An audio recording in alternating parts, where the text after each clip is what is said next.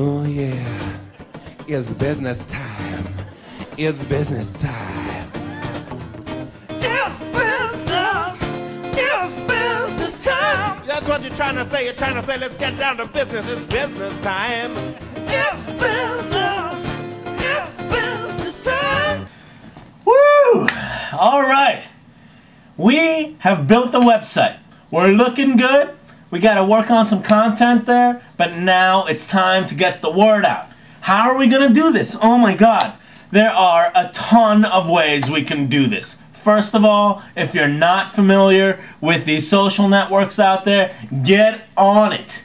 Get on it. I want to see a LinkedIn profile. I want to see something on Twitter. I want to see a Facebook page. Now, all of that, you've probably heard all of those before. Half of you are probably on Facebook. I want to talk about something that you may not have heard of. These guys are rocking it. You guys got to check out efactor.com. efactor.com, I am signing up. It's all about this community of entrepreneurs. You can sign up, you can talk about it, you can, dialogue back and forth. It's just incredible. I think I'm in love with the website. Yeah, that's right. I said it. I'm in love with the website. Now, that aside, I want to make sure that you understand it's very, very important to make sure that you have consistent messaging across these social networks. All right, so when you're out there and you're on Facebook, it should have the same tone, it should have the same word choice as you're using on your own site. When you're out there and chatting on Twitter, if you're on Twitter, make it sound believable. They can smell marketing crap coming from a mile away. Don't do it. You don't need to. You believe in what you're doing and you are the captain of your ship. Just make sure that you stay true to who you are and what you're passionate about. Now, another interesting thing about, sites like Facebook is that once you start there, it's really addictive. It's really addictive. You're going to make friends with people, make friends with other organizations. We'll go into a whole session about how to make sure you're properly messaging yourself on Facebook and on these social media sites, but you gotta get out there. If people can't find you, you're not gonna get any business.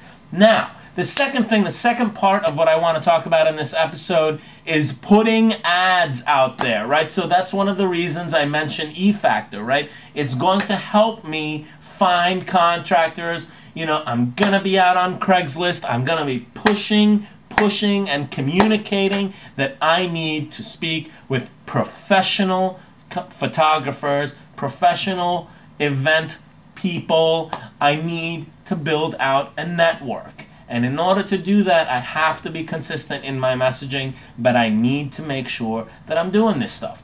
If I just sit here in this little space and just say, yeah, God, I really wish I had some clients, I'm never going to get any clients. There's never going to be any customers if I'm not out there talking about it. I have to be all over the place, but I need to make sure that the message is controlled, right? Understand what it is that you're talking about it, and then understand what you want to say, and then go tell the whole world about it.